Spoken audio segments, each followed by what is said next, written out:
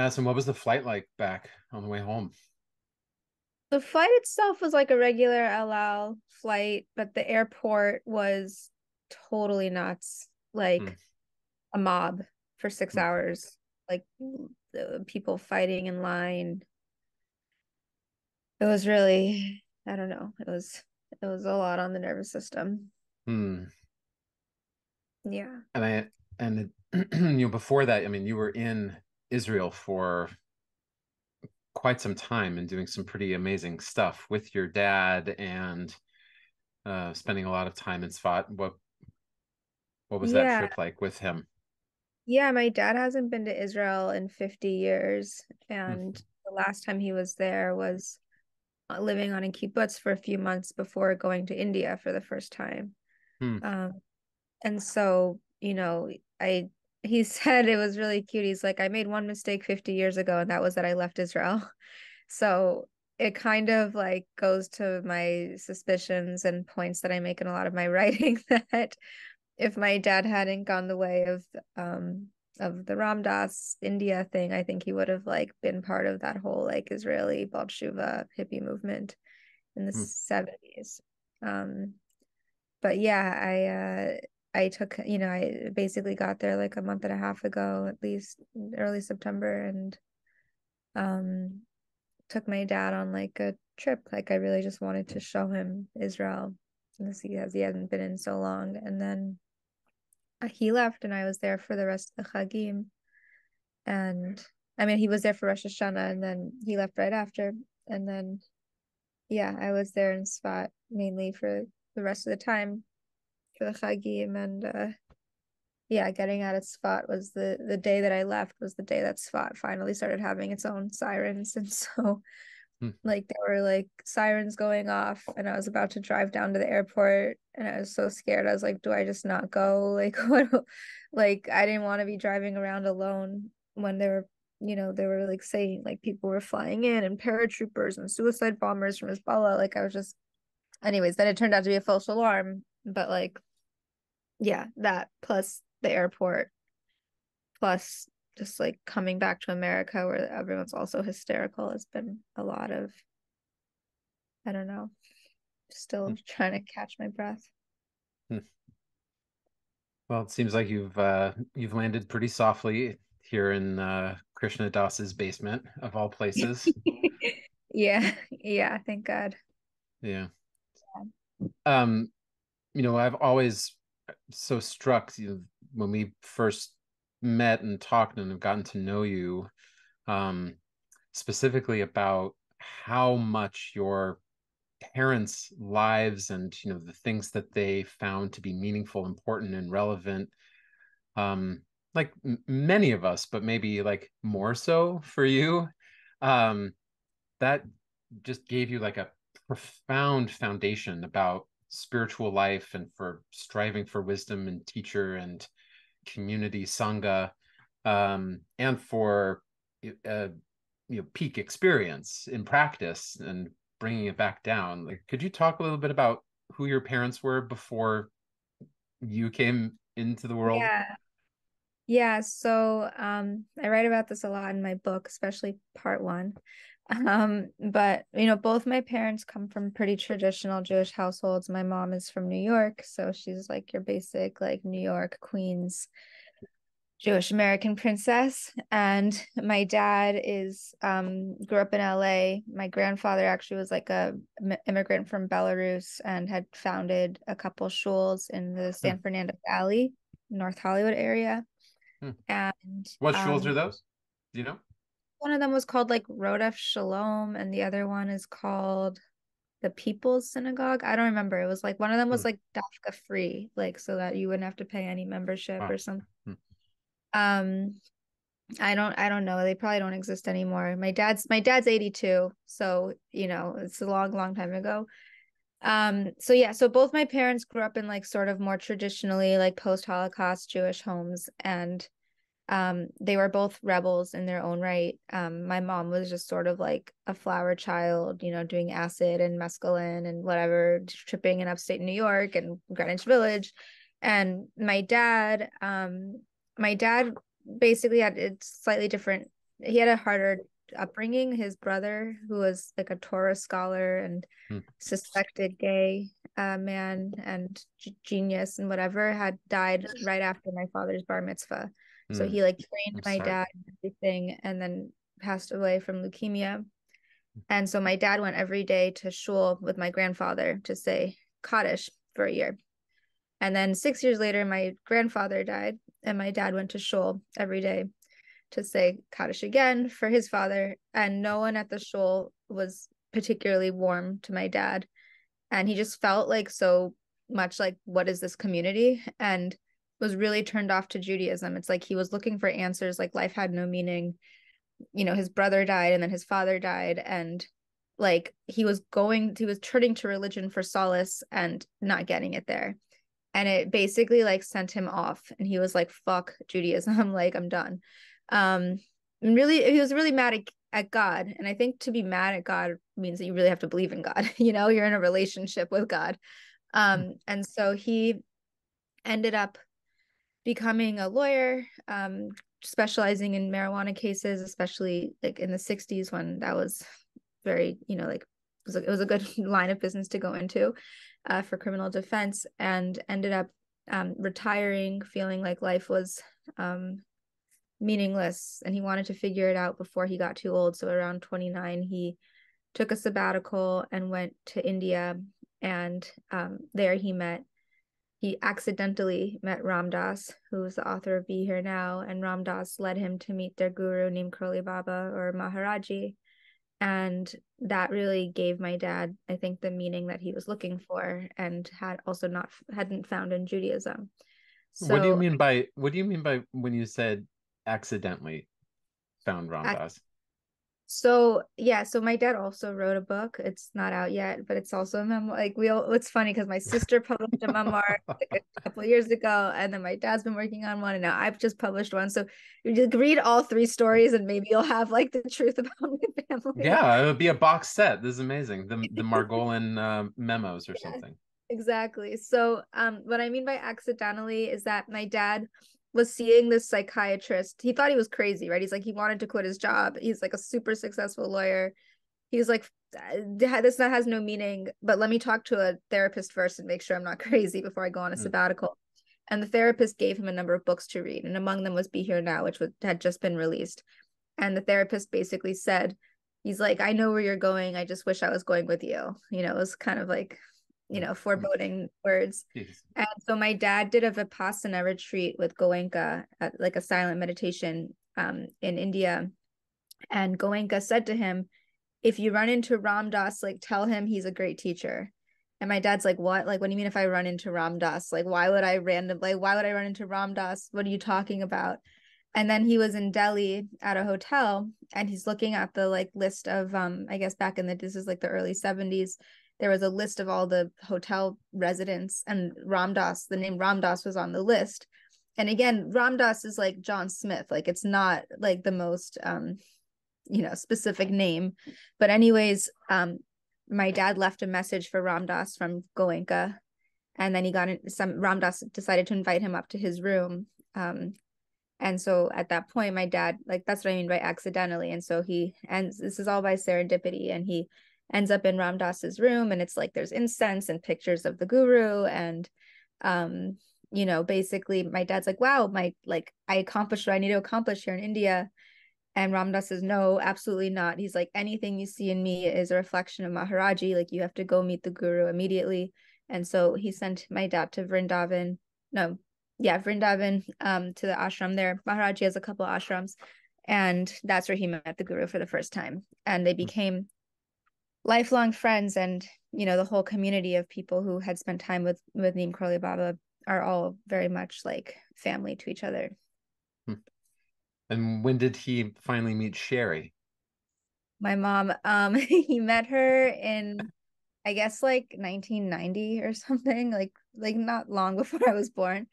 And she was in California, had like chased an ex-boyfriend out to the West Coast, and they got caught in the turnstile at the gym.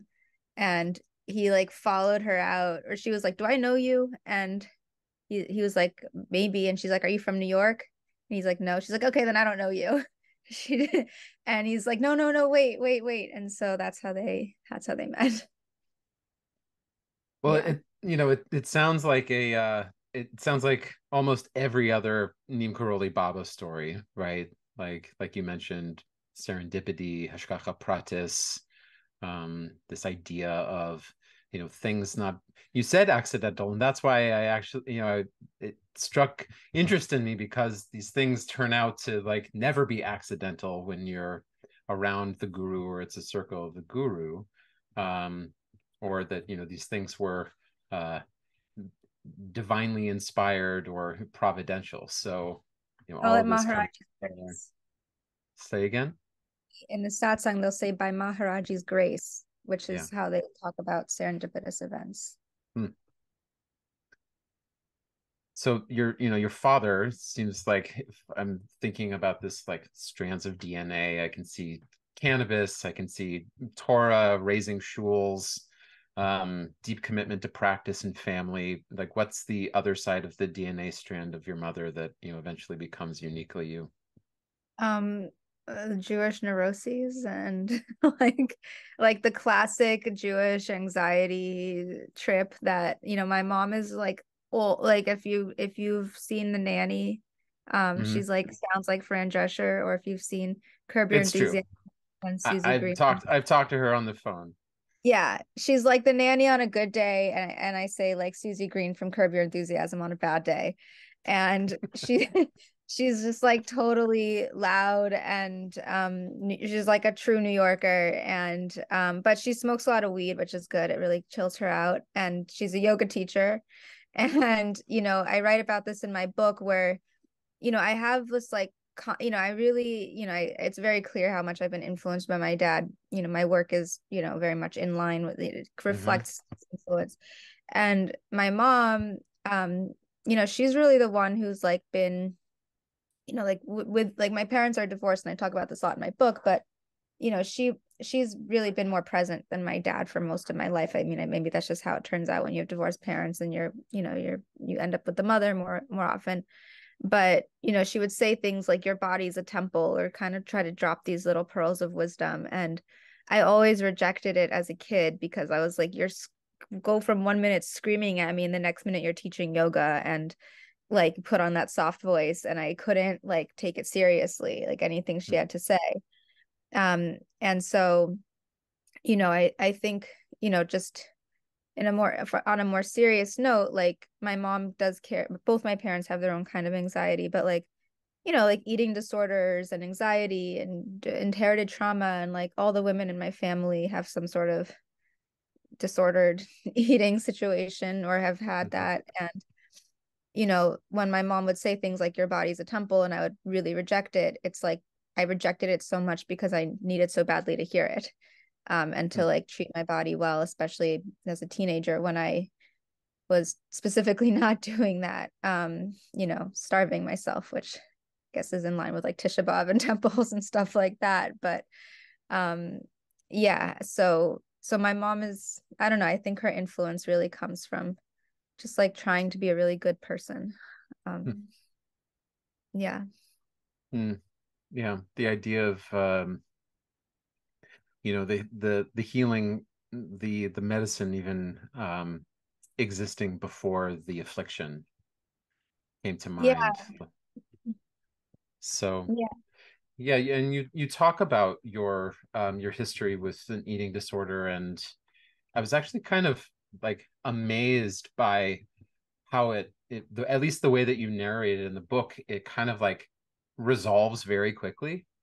Um, like, you are at UC Berkeley, you start getting involved with the Jewish community, and things just kind of shift quickly. Was it that quick, or did something else Yeah. change that you just weren't able No, to put in there? I just needed to get out of my parents' house. Like, I Hmm. think, I had this eating disorder was like taking over my life. Like, I would weigh myself like 15 times a day. I was, in high school, I was running on the cross country and track teams. Like, like my whole self-worth, even though I was a straight A student and had all these other reasons to, maybe feel good about myself. Like, I'd based my self-worth on how skinny I was and how much I weighed. Um, Whatever, Beverly Hills High School. like growing up in a family with stepsisters and half sisters and kind of the competition there and all of that type of thing. But I did, there was just one day where I decided like I'm never weighing myself again. And that was, I think, my sophomore year of college. Even when I got to college, I just stopped caring. Like I was so much more involved with living life and I was excited to be in Berkeley and I was doing mushrooms for the first time and I was just like fully alive. And yeah, I just, there was like a moment where I was like, I don't weigh myself anymore. And I think that was in 2010. And I have not weighed myself since. Like I just cold turkey didn't do it. Hmm. Even when I go to the doctor, I'll say like back to the scale. And maybe that's a sign that like I'm still not fully healed if I don't want to weigh myself, but um, I don't miss it, Hmm. and I never thought twice about it after. Hmm. Did your first experiences with mushrooms at Berkeley, I mean, I'd love to hear a little bit more about that. And also, like, was that, were those healing moments for you explicitly, or was it more like excitement, fun, creative? Um, were there inklings of like a healing path in there yet, or did that not come until much later? I don't think I thought of it as healing. Like, also keep in mind the narrative back then was still much different than it is today. And not that Mm-hmm. like there wasn't a history of psychedelics being used for mental health, but like my intention for going into it was very much the intention of like a psychonaut. Like I just was so curious about this plane of consciousness. And I really just had to experience it. And I was like, I had done all this research. I wrote a research paper on psychedelics before I even tripped for the first time. And it's like as if you're reading a guidebook to Paris and then you go to Paris, it's like the same idea. And so I did know going into it, and I knew after as well that it was extremely sacred and that it was like I never thought of psychedelics as like a party drug, even though I ended up taking them in, those types of environments here and there. But I was, especially in the beginning, really like cautious and um realized that it was a spiritual thing. And I think that was my impulse for wanting to explore it. And I think also having it framed through like the Ram Dass context put the spirituality at like the head of the carriage, like that was leading my impulse toward doing it. Hmm. Was there ever like in the background of those early experiences, given that, Ram Dass is in your mother's milk, he's held you on his lap when you're young, like all of those messages where he comes out of psychedelic experience and with Maharaji, kind of like graduating from psychedelics. Was there any sense in you like why am I doing this? It seems like this is, you get to go into the room, but you don't get to stay, or did Yeah, you, my first yeah. mushroom trip, actually. My first mushroom trip, I was with my older sister and two friends. I was 18 years old. It was like winter break from my first semester after college, or after my first semester in college. And Mhm. the family medical marijuana doctor, who was a former Orthodox Jew, gone like, I don't know, gone hippie. He was he trips at us with my older sister. And it was the probably like one of the maybe the most significant day of my life still. And I remember like sitting on the beach or in Venice Beach and it's sunset and there's a drum circle and it's like something out of like hippie dream world. And I said, "Oh, be here now. I get it." Like, and I was just so still and so okay. And like, just so like everything gelled in that, on that trip in that moment. There was another thing I said, like, I got cold and I was like, I'm shivering, but it's not me. My friend was recording everything I said. And, but later as I was coming down, I started to get sad. And I remember thinking, like, I don't want to have to need psychedelics to feel what I felt today. And I was like, and again, maybe that was the Ram Dass trip coming through, but like I really, from the first day that I ever tripped or did psychedelics, I really wanted to be able to sustain that level of spirituality and stillness and connection just like naturally. Well, I'd love to obviously hear about your direct experience. I think having read some passages from your book and obviously all of the writing that you've done before this, I think there are moments of intensity in your writing where, you know, if it's gonzo journalism or however you describe it, stream of consciousness, like you're really talented at um, bringing in a massive amount um, of sensory awareness and experience into very short passages, like the way that you describe being in Israel for one of the first times, like living that life. Um, right, very intense. Are your psychedelic experiences that intense, or were they earlier and things have changed, or is it just like a style of writing, like when you get into a certain rhythm where like that intensity, that level of detail comes out quickly? So funny because I didn't notice it was intense. I think my life is intense. I really Hmm. do. I think I am constantly experiencing a lot of intense stuff at once. And, just like again, if you just look at the past month of my life, like I came to Israel, was like on a trip with my dad, and then in the Chagim, and then in a war, and then like the sirens are going off, and then I'm like in the airport, and then I literally land and go straight to a fundraiser and like shower Mm-hmm. there and like put on Mm-hmm. a smile and give a speech, and the next day sign books at a conference, and like crashed over Shabbos and repeat, right? Like it's just all, but I feel like for whatever reason, like God has like thrown me into these situations. I don't want to like victimize myself, but there are circumstances out of my control that have been intense. I feel like that's always kind of what I'm used to. And so my I have always thought that like every time I trip, I'm acting more high than I am, or like Mm-hmm. people don't realize how high I am because I also like I'm a little bit subtle. Like just I don't, I'm not like I don't make a scene out of myself usually, I hope. So I remember when I was really young and I'd be tripping, I'd be like, you guys don't understand. Like I'm really, really high. Like I want someone to sort of just like be with me or like hold my hand a little bit. And they'd be like, you're totally fine. You're like, no one would even know that you're high. And I'm like, yeah, but I'm feeling it really intensely and no one's taking me seriously. So I don't know. I guess that's kind of common for me. Well, as a writer, obviously, and just hearing about your direct experience, that's so important. I'd love to go back to even just talking about your um, notions of the sacred and the spiritual in those experiences, like, as high as you are. Um, your book is also, your story, the way that you have put it together. Um, this like question that you end one particular chapter with: can you have a Jewish experience with psychedelics? And that's a question that has motivated your life's work and continues to do so. Like, where are you holding right now with all of this? I mean, I know the obvious answer. We talk about this constantly, but like right now, in the middle of a war, in the middle of just like where we are in space and time, Roland Griffiths, who was the lead researcher at Johns Hopkins, they just created a chair for what they call it, secular spirituality. Um, you're all about like layering time on top of itself.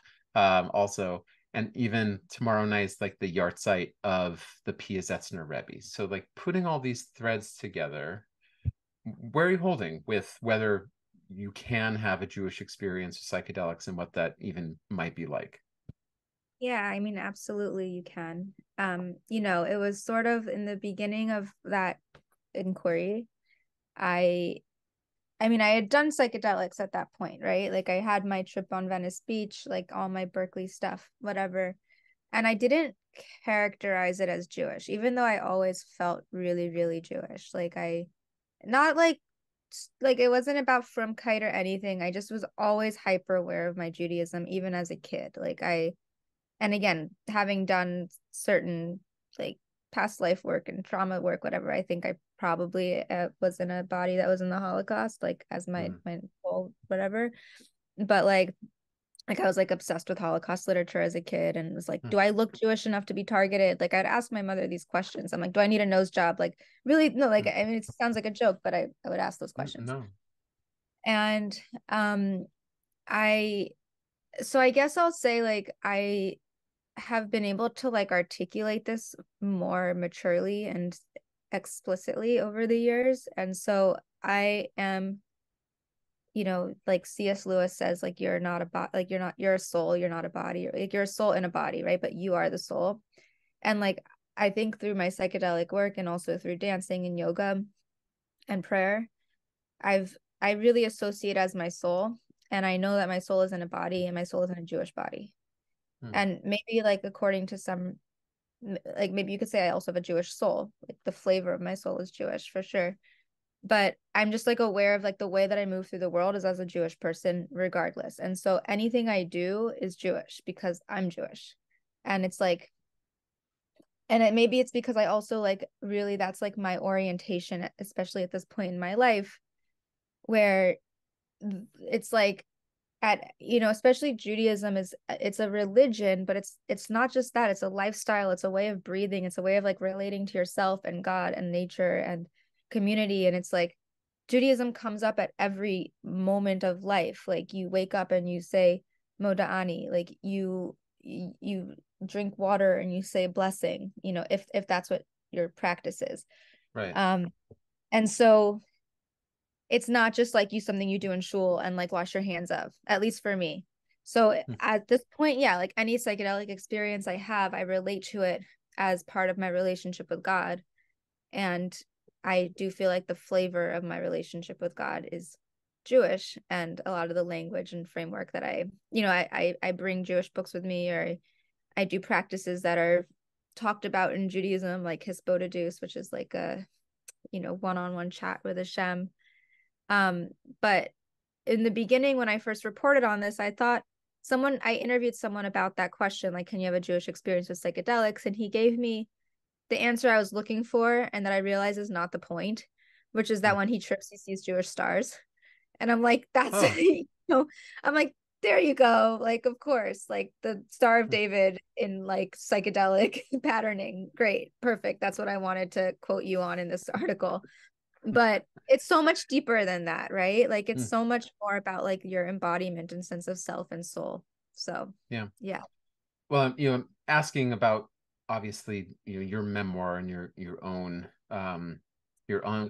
unfolding, but what about for other folks? And you've met so many Jewish psychedelic um, people um, who don't like don't connect with Hashem or ritual, and they're still seeking that question. Whether it's like your advice or things that you've learned or gained from other people further down the path. Like, what would you say to them? Can you have a Jewish experience with psychedelics without like the entire package of Jewish spiritual practice, wisdom, orientation toward divinity as reality? Like, what might you say to Yeah. them? Like at this point, I don't need to set my intention for it to be Jewish, though there were points in my experience too where I would say my intention is just to be in Shabbos and like, can I Mm-hmm. feel Shabbos? And I would specifically do it on Shabbos for a variety of reasons. For someone who isn't as involved or feeling connected to that part of themselves, or whatever, just like an American person, regular American who happens to be Jewish, right, and goes to shul once a year or never, like I would still say, okay, well, if you want to connect to your roots and you want to, like, it's part of your intention to explore that aspect of yourself, then here are some practices that you can do to incorporate that, whether it's in the preparation stage of a psychedelic experience or to have while you're tripping, like just music or a particular book, or whatever it is. There are elements that you can bring in that can speak to this if that's something that you're intentionalizing. Hmm. Yeah, it's interesting that the way that you framed it from the C.S. Lewis quote was about having a Jewish soul. I wonder if there's also something about having a Jewish body. Maybe someone who is not on the Hashem path, um, might not connect with the idea of soul, spirit, but it's undeniable that we live in Jewish bodies. We are born into Jewish bodies. We die in Jewish bodies, regardless of our observance. Um, like, what's your connection now? And this is going back to your history with eating disorder. Like, where are you in your Jewish body and connecting that to your psychedelic experience also? Yeah, so I'll say that I think I wrote this in my book, but I really woke up to my Jewish body, quote unquote, when I did 5-MeO DMT. Mm-hmm. And that was after I'd already started doing like ayahuasca with Hasidim, and like I would be in these ayahuasca circles and they're singing Nigunam, and it felt like it's Shabbos, and it had all the fixings, like the external factors of this is a Jewish prayer experience. But Mm-hmm. when I did 5-MeO DMT, I was not in Brooklyn. This time I was like in California. I was with these two guides. Neither one of them were Jewish. Like it was a very explicitly secular setting, like nothing about spirituality or Judaism, especially. And I felt almost like, I don't know, like I don't want to say misunderstood, but I was freaking out. I like, especially with 5-MeO, like your ego, like your mind, you disappear, you don't exist. And it's really what's left is your body. And it's like, okay, so now your body is like on auto, like what's your body doing without your mind directing it? And mine was freaking out. Like I was completely anxious and my nervous system could not relax and I was hyper vigilant and immediately like, especially I think also in contrast to these like very serene, nice, like Gentile guides, I was like, have you dealt with someone like this before? And like maybe they have. It's Los Angeles, but like I felt like it was like so much like Jewish neuroses and anxiety and spilkus in my body, and it had nothing to do with my mind or soul or anything. It was just like this is how my body operates. And it really woke me up to like that level of somatic like based fear that I live with. And I realized like how much fear I carry. Like I like my body has just is just like riddled with fear, and or has been, and like I think I needed that, like it was like really gave me more of a body awareness in the absence of any sort of like mental sensation with the 5-MeO. And at that point is when I really started to like just notice like what I was like I don't know, like I instantly put it together, like this is from my mother, like she's also very like thank God I don't think I have as much fear as I did before. um but yeah,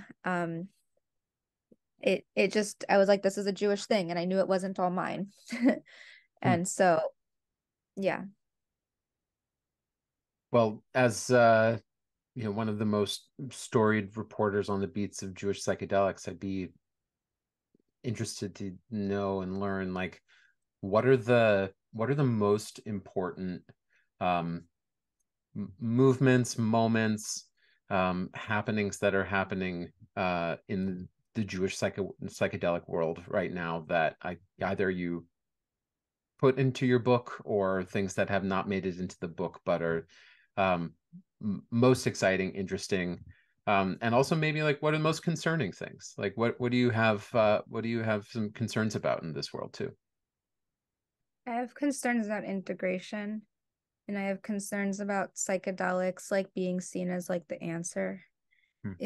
I really want to, and Ken Kesey talked about this a lot too, where it's like, what are you doing to go further, right? Like psychedelics are not about psychedelics. Like psychedelics are about everything else that you come to under the realization of the consciousness that they help you access.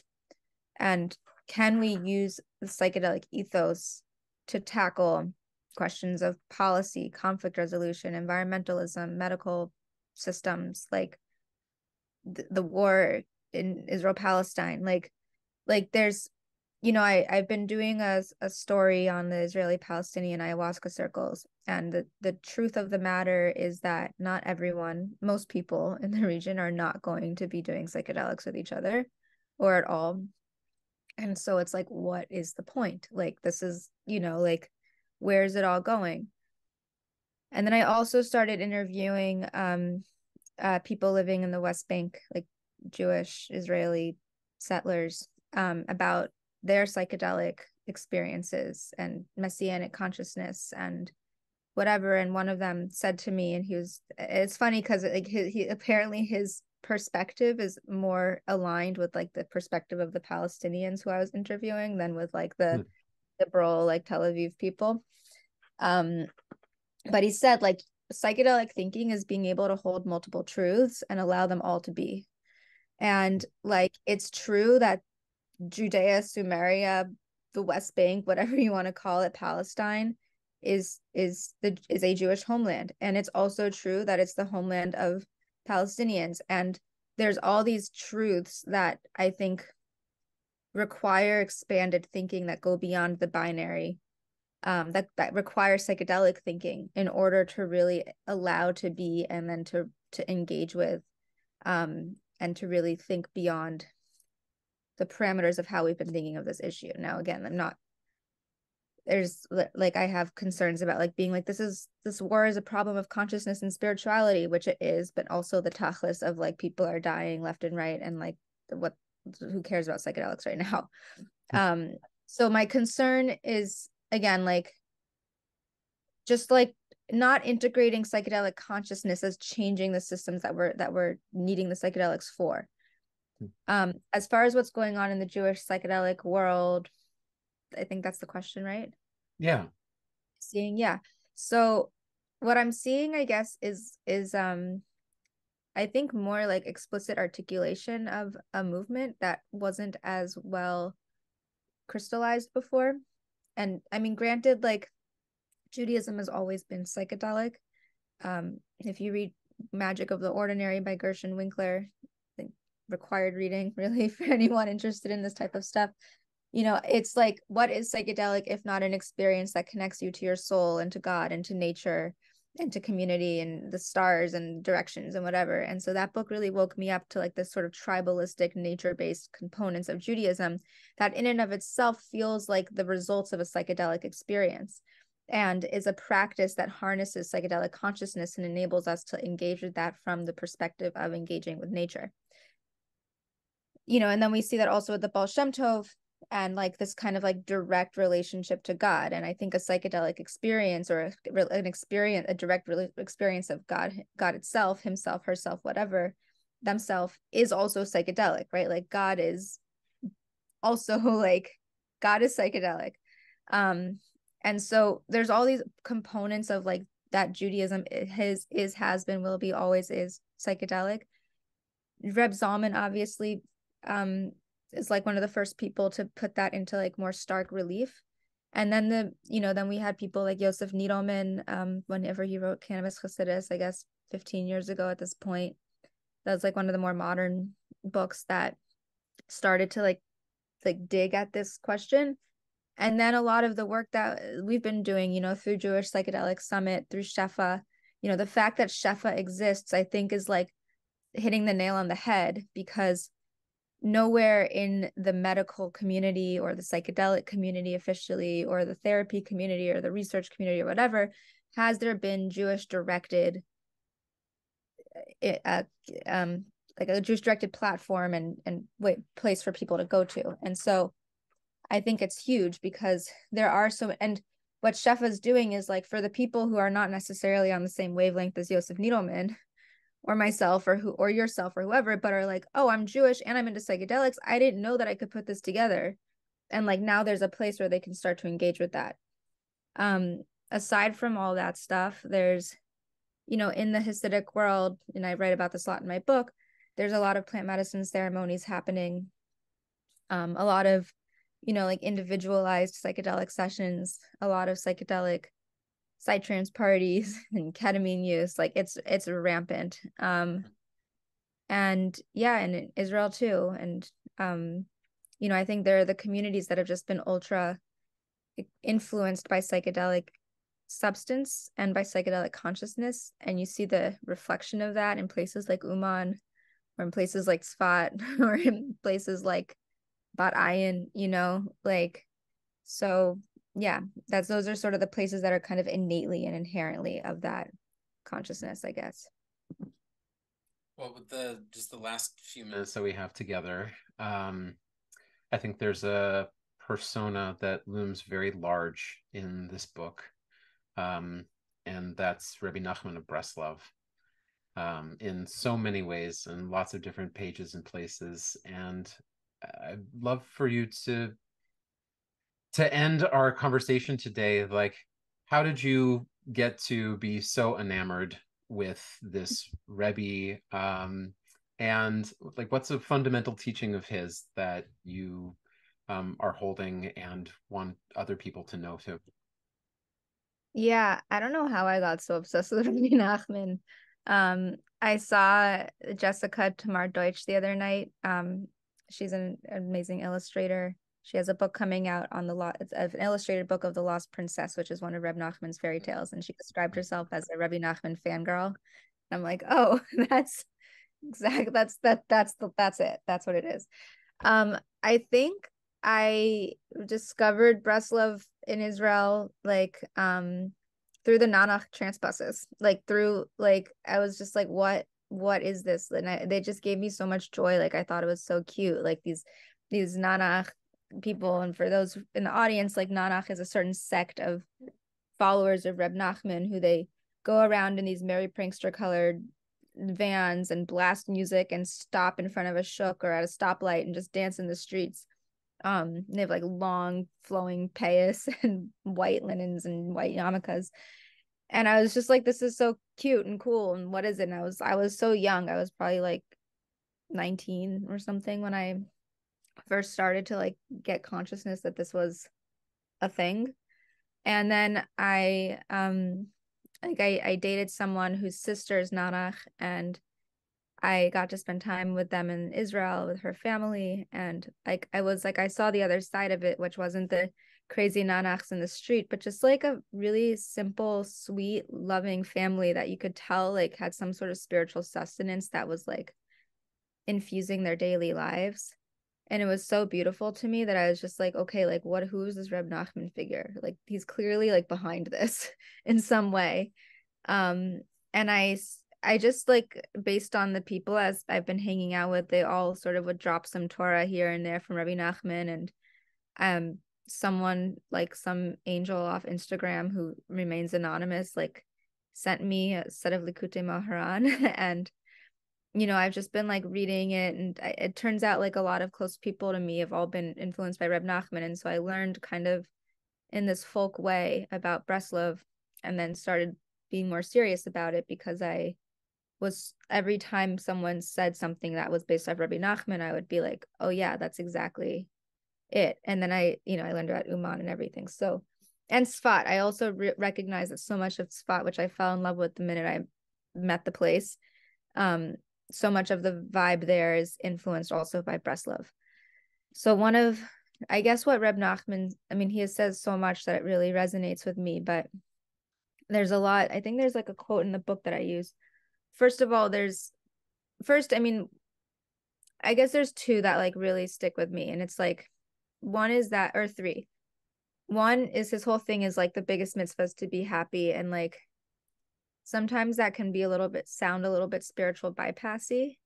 It's like you have an issue and it's like, just be happy. And it's like the same way my parents just be here now. And I'm like, I can't, but I think it's more like Hashem is to be found everywhere. And it's like, even like your lowest lows are just ammunition for your highest highs. And I think of it like pulling back an arrow to like the furthest back it can go. And really like the further you take it is like, it has the most, what's the word? Kinetic energy or whatever to like, to shoot the farthest, right? And so Reb Nachman's whole Chassidus is based on the idea that like you've never fallen too far from God, and you can find God in even the most heartbreaking of scenarios, and even Dafka in the most heartbreaking of scenarios is where you have the greatest potential to connect.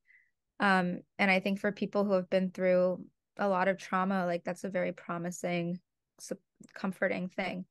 The other part is he said something along the lines of like the most important thing is to be happy, but more important is to be free. And the way that I understand it is that if you require anything at all in order to be happy, then you're not really free. So like they're kind of intertwined. And so a lot of that is harvesting like your own like for life, and like finding that in yourself. And again, like I've had to do that so many times in my life. um Reb Nachman also talks a lot about dance and breath, and like those are huge things for me just in general. And the last thing is his, like, I feel cliche saying this, is the narrow bridge quote, where it's like life is a narrow bridge and the most important thing is to not be afraid. But like that is so huge. Like that's like, how do you not be afraid? Like when fear lives in your body, and how can you really like breathe into the fear and face the fear and reconcile it? And I was finding this really relevant the past week when I was in Israel, and there's a war, and I could hear bombs going off in Lebanon like all day, and like I had my mother like hysterical on the phone. Like I had to block her for a day just because I was like, Mom, like you're afraid. Like I'm not afraid right now. Like I can't even afford to be afraid. I just have to like move through the day. And it's just, I don't know, like at every point his Torah is just, there's so much. So yeah. Well, there's one story. Thank you for all of that and all those teachings and making them personally embedded. There was a person who noticed that there were so many people that were coming to Rabbi Nachman, and um, eventually went to Rabbi Nachman himself and was like, well, why are all these people coming to you? Why are these people so enamored with you? What are they here to learn? And Rabbi Nachman said that they come to learn how to breathe. And so um, my hope is that you and me and maybe every Jew in the world right now becomes a student of Rabbi Nachman in this way. We learn to breathe, or maybe just breathe a little bit more easily. Um, but also, in and out of our psychedelic experiences, learning the tools and the techniques and the wisdom that can ground our experience into our body and deeper into our soul. Wow. Thanks, Yeah. Madison. Thank you, Rabbi Zach. That last part was really beautifully articulated. Well, you brought it out, and this is just the continuation of a couple years of Chavruta, Totally. in person and online, and we're going to continue to do great work. Amen. Bezrat Hashem.